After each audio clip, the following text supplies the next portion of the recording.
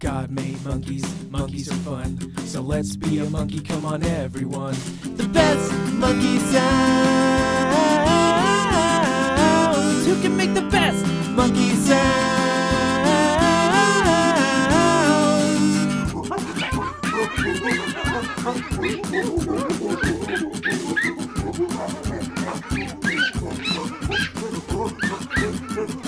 God made monkeys, monkeys are fun. So let's be a monkey, come on everyone.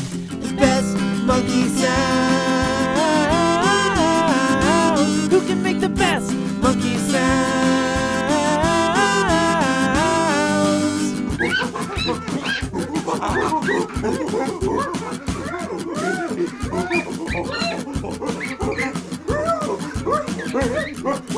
God made monkeys, monkeys are fun. So let's be a monkey, come on everyone. The best monkey sounds. Who can make the best monkey sounds?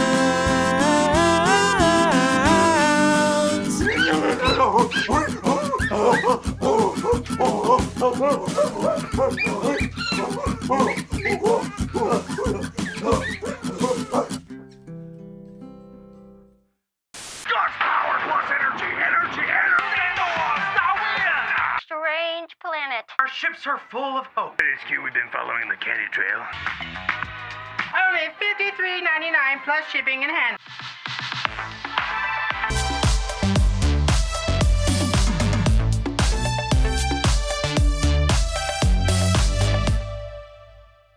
Hey everybody, my name is Buttons. And I'm Doug. Welcome to VCC Kids. We are so excited you're here today. Buttons, tell the kids how excited we are that they're here. I'm so excited that you're here. What? Buttons, that was not very exciting. What are you talking about, Doug? This is my excited face. Look at how exuberantly joyful I am. Buttons, come on, get excited. I'm just joking. Hi, kids. I'm so happy that you're here. We're going to have so much fun today, singing and dancing and laughing and discovering Jesus together. It's going to be the best. There we go. Yeah. That's right. Kids, jump up on your feet and get as excited as Buttons is, because it is time to shout out our 4 truths that remind us about who God is and what He has done for us. Come on, let's go. Yeah. 3, 2, 1. God is good to me. Jesus has forgiven me.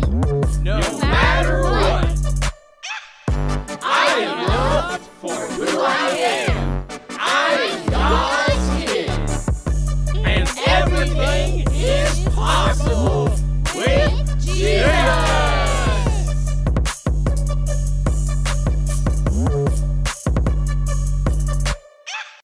That was awesome. Oh, yeah. Yes. Okay, everybody, take a seat. Those words we just shouted out are truths from God that we can always remember. When we believe them, they fill us with hope and help us keep our hearts focused on Jesus. All right, next, let's check in with our friends to see what we are learning about today. Yeah, I can't wait. It's gonna be awesome. Yeah. Hi kids, my name is Jen and I'm so excited to be with you today. Did you know that every single one of you is God's loved kid and you can hear His voice? Well, hi Stephanie, how are you? Are you okay? Oh, hi, Miss Jen. Oh, yeah, I'm fine. Okay, well, I'm glad you're here with us. We were talking about, as God's loved kids, we can hear God's voice. Okay, Stephanie, I feel like something's really wrong. Oh, no, it's okay. I just don't want to derail the lesson with my problems. Stephanie, go on and talk to us. What is it? Well, you see, Miss Jen, these girls I know invited me to come to a sleepover. But, I'm not sure if I should go because they're nice to me, but they're really mean to my best friend. And they gossip about her and talk about her behind her back. So if I go, I'm afraid it will hurt my best friend's feelings. But I'm afraid that if I don't go, then they'll be mean to me too, and I won't be cool anymore.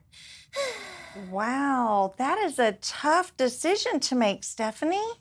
Yeah, so I asked my mom what I should do, and she told me to talk to God and pray about it. That's a great idea. Stephanie, we were just talking about how we can hear God's voice because we're his kids. What did he say? Well, I don't know. What do you mean? Well, I feel like he's telling me not to go. I don't know. How am I supposed to know if I heard him? Wow, actually, that's a really good question, Stephanie. Sometimes it's hard to tell if what we're hearing is actually God's voice or something else. But guess what? What? There's actually 2 things you can do to determine if what you're hearing is God's voice. Wait, that's really helpful. Please share. Well, the first and most important thing is to go to the Bible. We know that the Bible is God's word. So if what you're hearing doesn't line up with what the Bible says, then you're not hearing God's voice. Okay, yeah, that makes sense. Okay, so let's look at it this way. I know that it would be really hard to give up the sleepover and maybe a chance of being popular and cool just because it hurts your best friend's feelings. But I know that in the Bible, in John 15, God says, "My command is this, love each other as I have loved you. Greater love has no one than this, than to lay down one's life for one's friends." Stephanie, Jesus gave up everything to love us. How do you think you should be sharing love with your friend in this situation? Probably not to go, but I don't know, Miss Jen. I really want these girls to like me. What's the other way to tell if I heard God's voice right? Well, the other thing is to seek godly counsel. That means that you talk to somebody who loves you and loves God and ask them what they would do in that situation. So, Stephanie, who's somebody who loves you and loves God that you could go to for advice? My mom gives pretty good advice, I guess. She would be awesome. Let's ask your mom what she would say. Okay. Mom! Okay, wait. We can go find your mom. You don't have to yell for her. Mom! Mom! Can you come here, please? Stephanie, honey baby, what is it? Mom, I need your advice about the sleepover.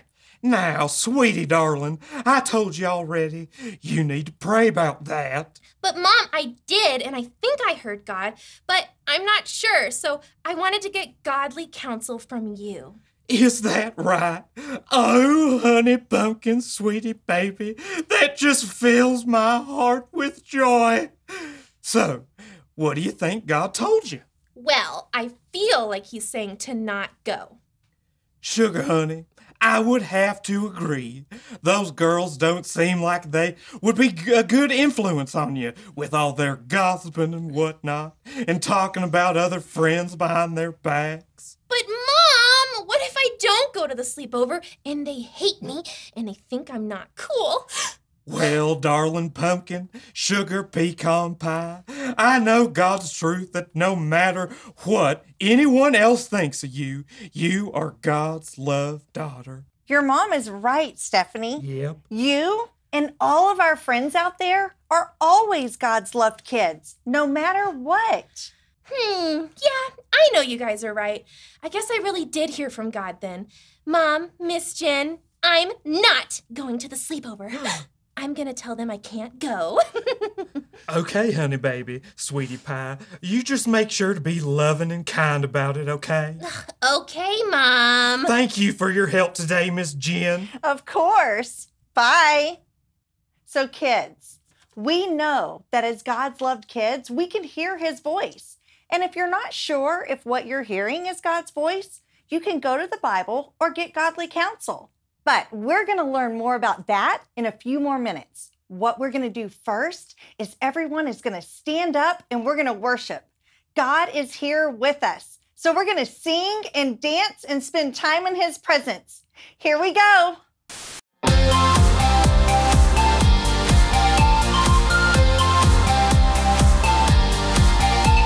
pray, open our hearts, we say,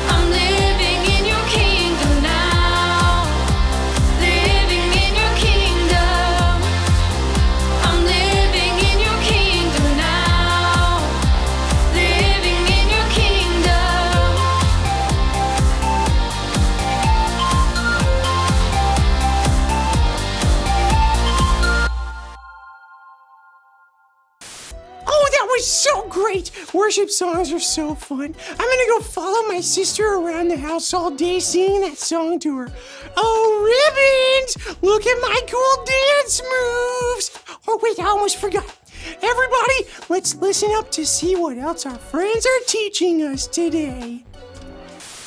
Hi kids, my name is Tiffany and this is my friend Braggy Frog. Yes, hello everyone. I am here to read a Bible story with you today. I am the best storyteller ever, so you're welcome. Okay, Braggy Frog. Well kids, we are so excited that you are with us today because we are going to talk about hearing God's voice. Each one of you is God's loved kid, so God speaks to you. But sometimes it can be hard to tell if what we are hearing is actually God's voice or something else. Well, that must be such a hard problem to have. I can't say that I understand it myself. I always know when it's God's voice speaking to me. He whispers in my ear all the time. Froggy Frog, you are the best. You are the most awesome frog in the whole universe. No! You are the most awesome thing I've ever created among billions and billions and billions of creations. And he's right, I am no big deal. Actually, very big deal. I'm a big deal. Okay then, well, for the rest of us, sometimes it can be hard to tell if what we are hearing is God's voice and we aren't always confident that what we are doing is what God is telling us to do. So that's what we'll be talking about today. Yes, I am an expert on hearing God's voice, so I don't really need to hear this, but I guess I'll stay anyways. Okay, we're happy to have you, Braggy Frog. Of course you are. Well, kids, there are two things we can do to help us determine if what we are hearing is God's voice. Wait, really? What are they? Yes, of course. Why don't you tell the children what those things are? Sounds good. The first thing we can do is line up what we are hearing to what the Bible says. And then if we still aren't sure, we can ask godly counsel. Now, godly counsel is simply somebody who loves us, loves God, and is somebody we can go to ask for advice. Oh yes, well, I never need advice. Everyone always comes to me for advice because I have the best answers and the best ideas. Well, Braggy Frog, we all need advice, and the Bible tells us that all the time, and there's actually a really good story we're going to look at today about a brave lady named Esther. Now, Esther thought she was doing what God was asking her to do, but she wasn't sure, so godly counsel encouraged her. Of course. Well, let's hear it, Tiffany. Okay, great, but before we read our Bible story today, let's shout out some truths about the Bible, God's Word. The Bible is God's Word. It is more than just a book. It is powerful. It is my light. It is my guide. It is the ultimate truth. It is God speaking to me. It is the forever story of God's love for me. Okay, here we go. So once upon a time, there was a woman named Esther who lived in a place called Persia with her cousin Mordecai. Now, something important to remember is that Esther and Mordecai were Jewish. Back then in Persia, people were mean and unkind to the Jewish people. Oh, but that wouldn't happen if I was in charge. I would be so nice to them, and they would say, "Oh, we love you, King Braggy Frog, you're the best." Well, one day, the king of Persia was looking for a new wife to be his queen. He searched throughout the whole kingdom and found Esther. Esther's cousin Mordecai advised Esther that she should pretend she wasn't Jewish because she would be in danger if her true identity was revealed. So Esther hid who she was. Esther and the king got married and Esther became the queen. Oh boy, Queen Esther. You know what I would do, Tiffany, if I were the king? I'd say, "Hey, Queen Esther, come over here. Look at this. What do you want? Do you want streets? Streets made of gold? Do you want a boat? Let me tell you about my boat. My boat is awesome. Listen, we're gonna get you your very own boat, Queenie. How about that?" Sounds pretty awesome. Well, meanwhile, there was this guy named Haman who worked for the king, who hated the Jewish people. Haman told the king that he should kill all of them. Now that would be a horrible, terrible thing to do, but Haman convinced the king, and the king declared that in 11 months, the Jewish people would be killed. So this Haman guy is the bad man, the villain. Oh, terrible. So this is when it became Esther's time to respond to what God was telling her to do. She couldn't let her people be killed by Haman's plan, but the king didn't know these were her people. The king didn't know that Esther was Jewish. She had to tell him. Well, what did she do? Did she go before him and say, "Hey, king, thanks for the boats and all that, but this Haman guy, he's pretty bad. We should probably get rid of that guy." Well, Esther was actually scared to talk to the king. It says Mordecai knew what was going on and encouraged Esther to be brave and do what God was asking her to do. He reminded her that God might have made her queen just for this moment so that she could save the Jewish people. Esther knew that Mordecai loved her and loved God and that she could trust him. Mordecai confirmed what God was telling Esther to do. Oh, so this was like Esther's big moment. Oh yeah, that's cool. I've had lots of big moments in my life, like this one time that I decided to enter into this boat race around the world, and I won twice. Well, for Esther's big moment, she had to prepare for it. It says that Esther prayed to God for 3 more days. He continued to speak to her and give her courage, and then she went to go talk to the king. All of the king's guards were surprised when Esther showed up. You couldn't just talk to the king without being invited, even if you're the queen. Oh yeah, but I bet the king was just like, hey you, peasant, get out of my sight, and stuff like that. Well, actually, to everyone's surprise, the king wasn't upset. He was glad to see Esther. So, Esther asked the king if he could come to a banquet dinner so that she could tell him something. He said yes. Oh, every meal is a banquet at my house. It's a feast. It's a fancy feast. I have cats. They're beautiful cats. They're the best cats. Well, later at the banquet, Esther got nervous. She was pretty sure God was telling her to save her people, but standing up to the king was scary. So, Esther asked if they could have another banquet dinner the next night so she could talk to him then. Oh, come on, Esther, be brave. Do it. Do what I would do. Be brave. Well, at the second banquet, Esther told the king who she really was and begged him not to go through with the plan to kill the Jewish people. The king was moved by Esther's request and agreed to what she asked. He even signed a new decree to keep the Jewish people safe. Mordecai was right. God made Esther queen so she could save her people. God's power moved through Esther when she responded to his voice. Wow. Well, that was a pretty good story, Tiffany. Esther was very brave, almost as brave as me. She was very brave. God spoke to Esther and gave her courage, and so did Mordecai. Sometimes we need to have our godly counsel tune into God's voice with us and encourage us, and that is okay. Oh, yeah, but see, I wouldn't need any help being brave and responding to God's voice, because I could just stand up to the king, no big deal. But I could see how Esther or anyone else would need that kind of encouragement. Well, she did, and we do know that we are God's loved kids, and we know that God speaks to us. But sometimes it can be hard to tune out everything else going on around us and tune into God's voice. Or sometimes we think we heard God's voice, and it helps to have someone there to encourage us and confirm it for us. Or we know we heard God's voice, and it also helps to have somebody there encouraging us, saying, yes, you really did hear God's voice. Yes, of course, I knew all of that, yes.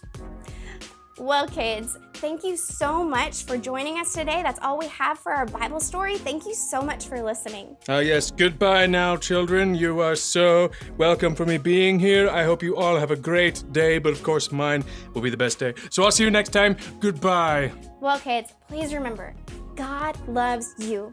God speaks to you, and we will see you later. Bye. What's inside a Button's toy box? It could be really nice, or a dirty pair of socks, or an old purple jacket, or a broken tennis racket, or a diamond, a nickel, and a half-eaten pickle, or a choo-choo train, or a crumpled paper plane, or a smelly teddy bear, or a broken lawn chair. Let's find out what's inside. Hey kids, I'm Buttons. That was a really good message about how because we're God's loved kids, we can hear his voice. So now it's time for a little something I like to call Buttons Toy Box. I have a few questions for you about what we learned. Let's see what they are.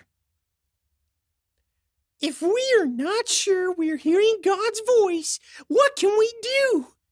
Who is someone who loves you and loves God, who helps you hear God's voice? Press pause on your screen so you can take time to answer my questions with your parents or your brother or sister or your stuffed animals or whoever's at home with you.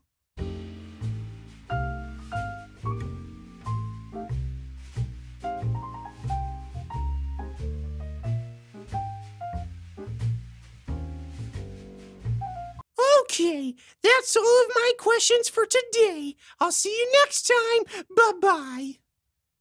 That was so great. I hope you got to talk about that with someone at home. I'm so glad you got to join us today. We have one last thing to do together. We're gonna end our time with one last song that reminds us about who God is and what He has done for us. So get up on your feet and let's dance and sing together one more time. Hey everybody, it's time to sing and dance. So everyone stand up to your feet and follow along with us. Okay. God is good, good, good, good, good, good, good, good, good. Jesus has given me. I am loved. And everything is possible. Great job. Let's sing it again, but extra quiet. Here we go. God is good, good, good, good, good, good, good, good. Jesus has given me. I am loved. Everything is possible. Awesome job. Let's sing and dance like a bear this time. God is good, good, good, good, good, good, good, good, good. Jesus has given me. I am loved. Everything is possible. All right, let's do it again, but this time, let's sing as loud as we possibly can. God is good, good, good, good, good, good, good, good, good. Jesus has given me. I am loved. And everything is possible. One more time. God is good, good, good, good, good, good, good, good, good. Jesus has given me. I am loved. And everything is possible. One more time. God is good, good, good, good, good, good, good, good, good. Jesus has given me. I am loved. And everything is possible. One more time. God is good, good, good, good, good, good, good, good, good. Jesus has given me. I am loved. I am everything is possible. Good night, everybody. All right, that is all we have for you today. I'm so glad you joined us. Be sure to check out the links below for a coloring page and activity guide so you can keep having fun and discovering Jesus at home. Yeah, and guys, make sure to tell your parents to hit the subscribe button so you can know every single time we post a new video. And if you want to connect with us throughout the week, we would love for your parents to join the VCC Kids Parent Facebook group. You can search for it on Facebook or find the link below. We'll see you guys later. Bye! Bye!